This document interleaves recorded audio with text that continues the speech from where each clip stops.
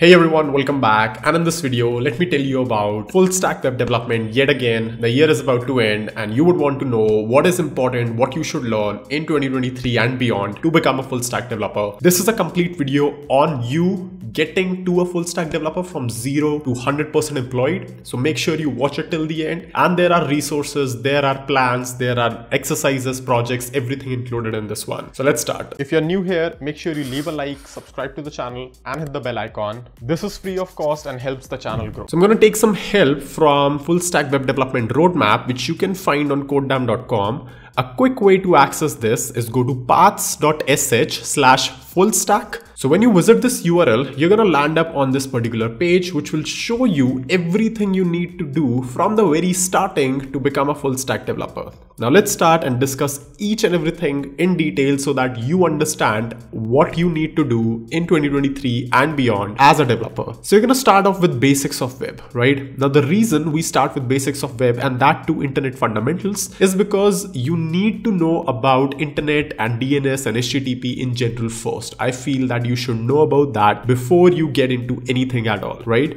Because you will be able to appreciate how internet and how DNS and how everything in general works, what you're getting into as a developer before you start learning technologies. So this is the first course in this learning path as well. If you click on this, you're going to see that this course is available for you. You can try this course for free. So this course covers a couple of topics, internet and DNS and HTTP, which are most important ones. Of course, it covers a lot more, but you will understand that when you start attempting this course. Once you're done, you can figure out what the next course is. It's HTML and CSS. And of course, there's a lot to cover in this course that is also included in this one giant Learn HTML and CSS course, which you can find again over here. The topics, which are some major topics of this, are included. Obviously, this is not an exhaustive list, but this should get you started on what are the most important topics in HTML and CSS. If you open the basics of web module, you can see both of these courses listed here for you. So it's easier for you to access it in a specific order if you're trying to do that. The next thing that comes is basics of front end. Now, once you're a little bit familiar with internet and HTTP in general, next thing is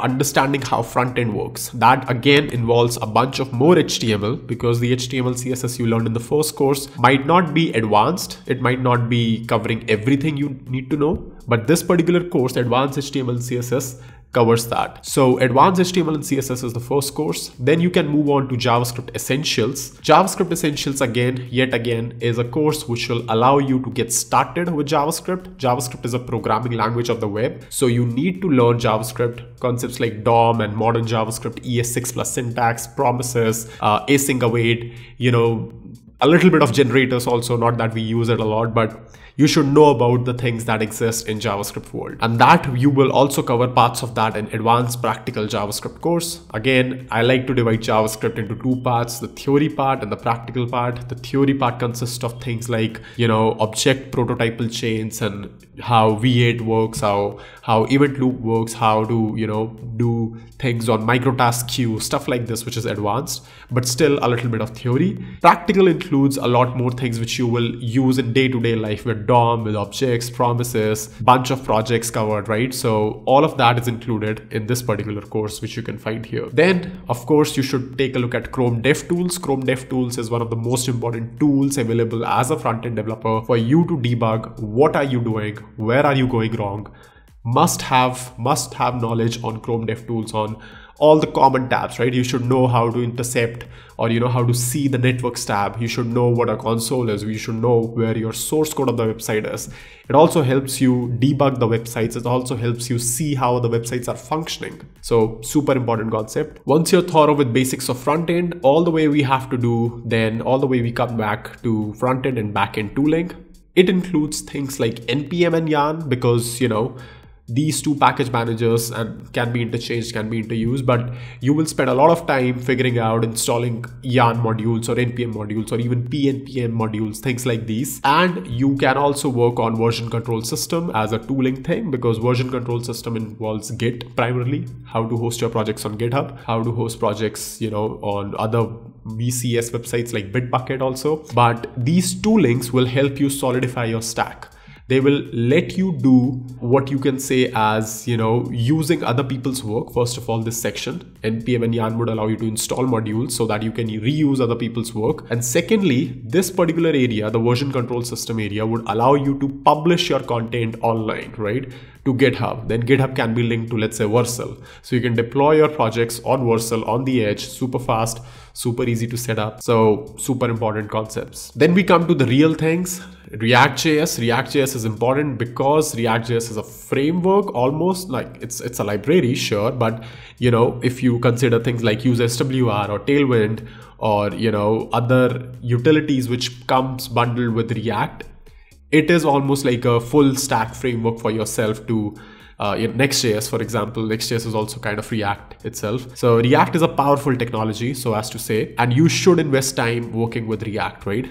Learn about React fundamentals, learn about libraries like use.swr, Tailwind CSS, work with states and build some projects. Everything is included in all of these courses. So that should be your first step. Then you come back again to React.js, which is advanced, fairly advanced. You learn about React hooks, design patterns in React, advanced React concepts, build some projects, all good stuff about React you cover in these two particular modules, right? Whenever you are trying to become a developer. Then as you're learning about React.js, it's also not a bad idea to consider JavaScript concepts again, because of course you can't learn everything. You can learn up to 90% of the stuff, but nobody really learns everything.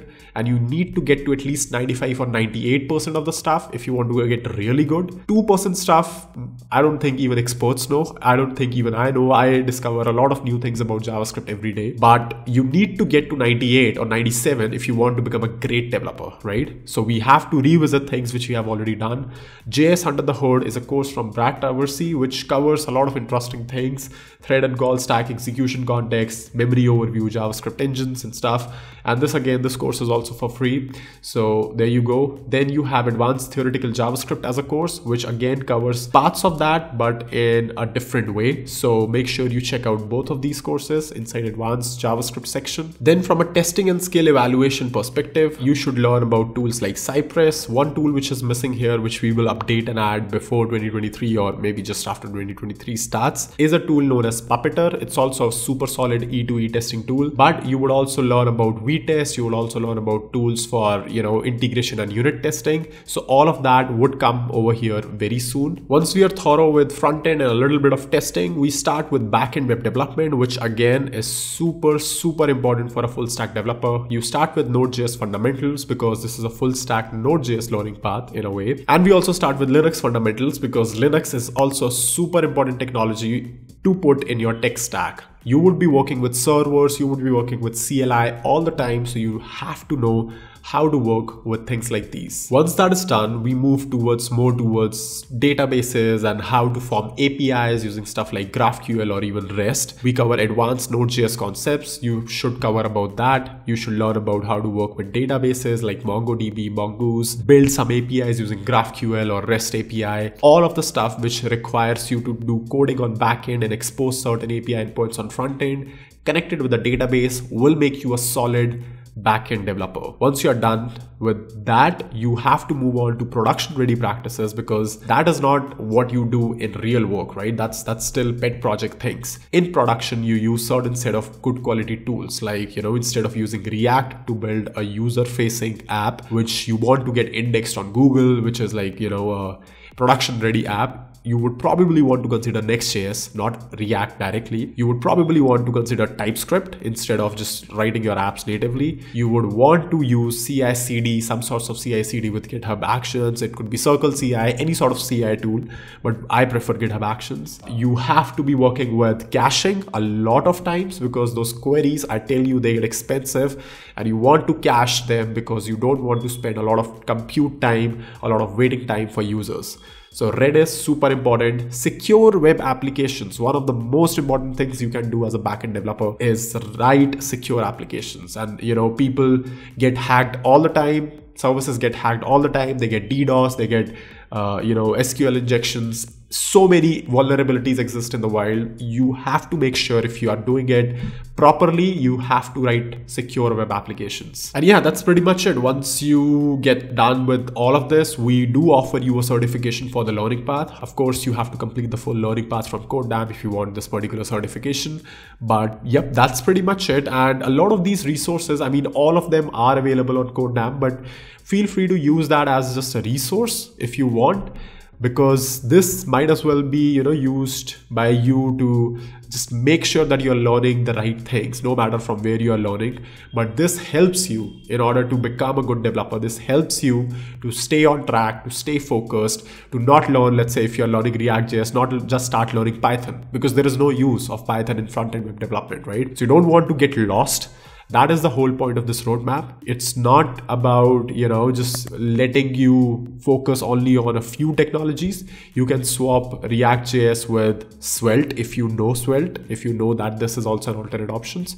But for those of you who don't know what they're doing, stick to this roadmap. And this is an opinionated roadmap created by me, created by us, our team. Therefore, we know what we are doing, right? For front end, for full stack development, this is a good stack to start with in 2023 and beyond. So yeah, that's pretty much it for this video. I hope you enjoyed it. If you did, leave a comment below and leave a like on this. Share it with your friends because that really helps, just boost the video organically. Visit codedamn.com/learningpathsfullstack or shorten URL paths.sh/fullstack, and I will see you in the next video very soon. If you're still watching this video, make sure you comment down in the comment section, I watched this video till the end. Also, if you're not part of codedamn's Discord community, you're missing out a lot on events which we organize on a weekly basis to code. You already know the drill. Make sure you like the video, subscribe to the channel if you haven't already, and thank you so much for watching.